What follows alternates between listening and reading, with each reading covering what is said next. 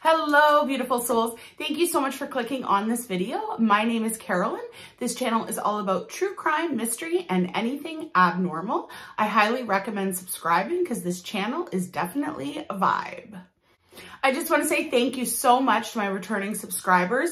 You guys are absolutely amazing. I love that you're watching the video, subscribing, liking, commenting, sharing the video, all of that wonderful stuff. I really, really appreciate it. And if you're new here, I hope that you enjoy the video. Today's story is about the disappearance of Shawn Hornbeck and Ben Ownby.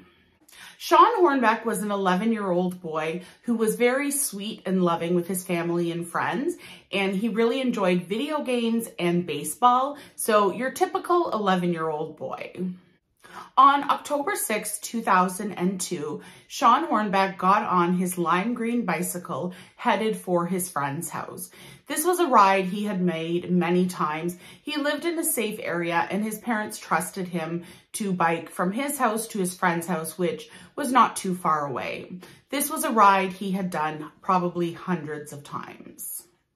Shawn lived in a small town, Richwoods, Missouri, just outside of St. Louis. So Shawn went outside, got on his bike, and started heading to his friend's house. Not long into his trip, he was biking down the road and a white truck bumped into him. And the truck hit him, and it was enough to knock him off his bike, but it wasn't a very serious accident. So the man in the truck got out of the truck, and Shawn is assuming this man is coming to make sure he's okay because he's just hit Shawn with his truck, but Shawn was wrong. The man driving the truck was Michael Devlin, and he did not hit Shawn by mistake. He hit Shawn with his truck purposely because he was there to abduct Shawn. Within a split second, Michael Devlin had picked up Shawn, threw him in the truck, and all he said to Shawn was, "You were in the wrong place at the wrong time." This would begin 4 years of absolute horror for Shawn Hornbeck. Devlin took Shawn back to his apartment where he lived. It was less than an hour away from where Shawn's parents lived, and he chained him to a bed and abused him physically. He essayed him. He did absolutely horrific things to this young boy. Devlin also told Shawn that if he ever tried to escape, Devlin would kill him and his family. And the thought of this terrified young Shawn. Shawn lived every day in terror. He was being abused every single day by this horrible man. And he did not see a way that he would ever be able to escape because he really believed the threat that Devlin would kill him or his family. So it got to the point where Shawn really wished that he was dead instead of living this daily abuse that he was suffering at the hands of this complete monster. Shawn's days and months all kind of mushed together. Sometimes he would think it was summer and then he would have the opportunity to look out the window and he would see snow. So he really had no concept of what day it was, how long he had been there. He was just locked up, chained to a bed 24/7, and he just saw no way out. At one point, Shawn had attempted to escape. When he did this, Devlin took Shawn, put him in his truck, drove him out into the middle of nowhere, and Devlin had a gun with him. And Shawn really believed that this was it, that Devlin was going to kill him. Shawn begged Devlin not to kill him, and he told him, "I will follow every single rule you have. I will do absolutely everything that you say." And this, to Devlin, changed his mind, and he thought, okay, if I can have this kid who will abide by all of my insane abusive rules, well, maybe I'll keep him alive. So he put Shawn back in the truck and they went home. From this point forward, Shawn followed every single one of Devlin's rules. He did exactly what he was told, and he never ever wavered from that. Shawn had just accepted that this was his fate and this was going to be the rest of his life, and he would never question Devlin again, and he would never go against what he was told to do or not do. Michael Devlin started to trust Shawn because Shawn was so obedient. He actually would let Shawn go outside in the apartment complex that they lived. Shawn ended up making some friends, and he was allowed to go out and do some things. And even at one point, Shawn was allowed to use a cell phone. And later, a lot of people would question, why didn't Shawn run away? And I just think we're talking about an 11-year-old child who is literally living a life or death situation every minute of every day. So when people are questioning him later on, because he does get rescued, I just think it's horrific that they question why he didn't run away. He was a child who was terrified, and all he was doing was trying to stay alive. After Shawn's disappearance, Pam and Craig, who are Shawn's parents, did absolutely everything that they could do to find Shawn. They spent all of their life savings. They would go and do media interviews. They were just trying to keep Shawn's story in the headlines because they desperately wanted their son back. And they actually ended up starting a foundation called the Shawn Hornbeck Foundation, which not only was used to try to help Shawn, but it also would try to help other families who had lost children who had either disappeared or were missing. And this part of the story, I don't know. Let me tell you, and you tell me what you think. Tell me in the comments below what you think of this. At one point, Shawn was at a friend's house, and he's at the friend's house, and they're watching television, and the friend, along with the friend's parents, see Shawn Hornbeck's picture on the television talking about Shawn being missing. And Shawn was only gone 4 years. So the picture of him from when he went missing to the picture of him when he gets rescued, he doesn't look that different. And the parents, immediately when they see him on TV, they're like, Shawn, that's you. And Shawn denies it and says it's not him. But I would think he's going by the name Shawn, and he looks exactly like him because it is him. But those parents, they never contacted the police. When Shawn said it wasn't him, they just believed him. And I just think as an adult, if you have a child telling you, no, that's not me, but you can clearly look at the picture on the television, look at the child that is sitting next to you. I don't know how they never contacted the police.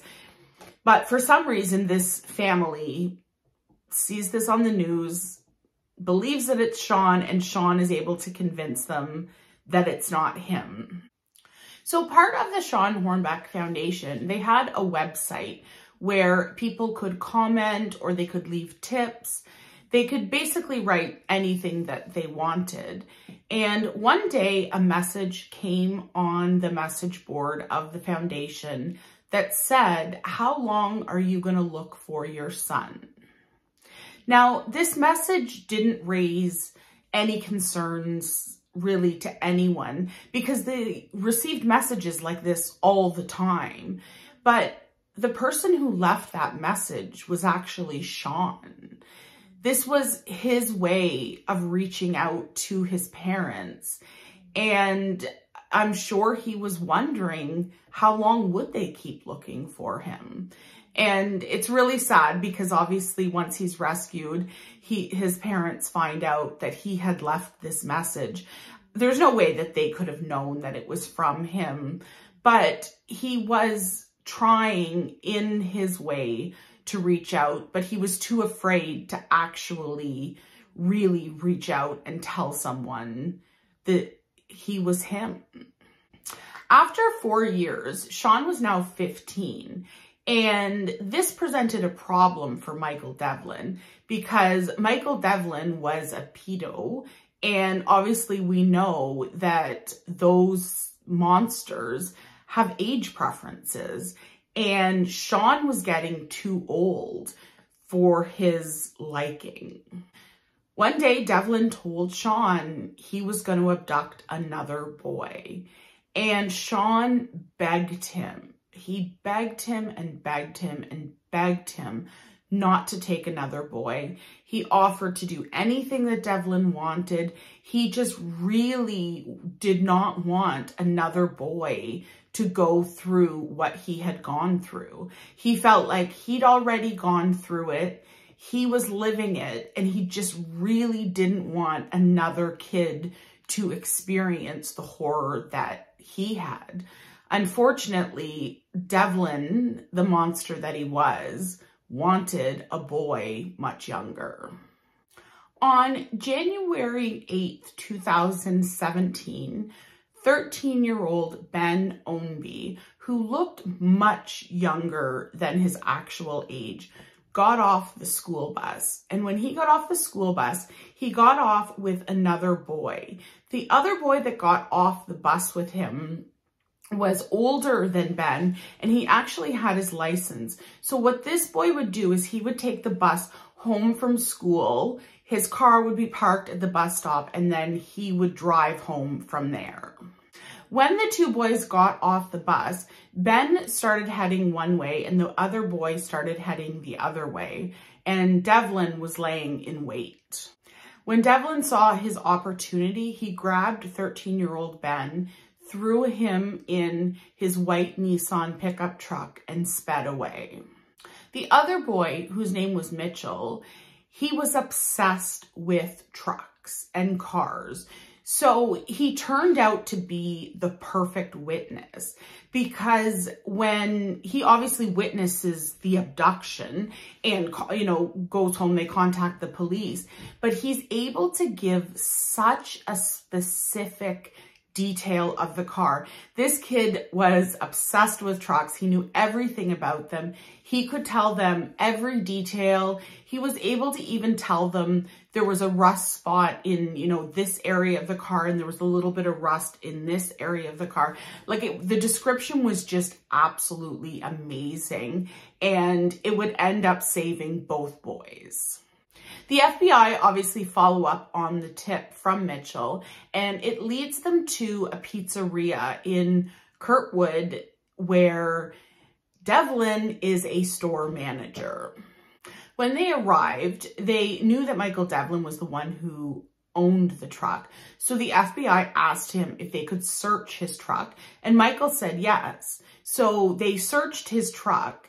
And while they did that, they put Michael in the back of a car with an FBI agent, and the FBI agent started asking Michael questions. So the FBI agent is looking for Ben, and he keeps asking Michael Devlin about Ben. Has he seen Ben? His car was seen near the abduction site. He's asking him all these questions about Ben. But Michael Devlin keeps talking about his godson named Shawn. And at this point, the FBI has no idea that the two cases are linked. Eventually, after talking for quite a while, Michael confesses. He confesses that, yes, he is the one who abducted Ben. And he also tells them, I'm also the man who 4 years ago abducted Shawn Hornbeck.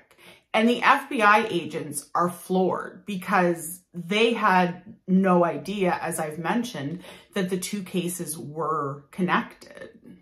The FBI agents get Devlin to take them to his apartment. So they get to Devlin's apartment. Devlin opens the door, and the FBI open the door and go in. And inside are Ben and Shawn sitting on a couch playing video games. They had just found not just Ben, but Shawn. That night, the sheriff went on the news to announce that both boys were alive and they had both been found. Prosecutors charged Devlin with many charges, including kidnapping, use of a deadly weapon, essaying a minor, and production of child pee. And he was obviously being held without bail.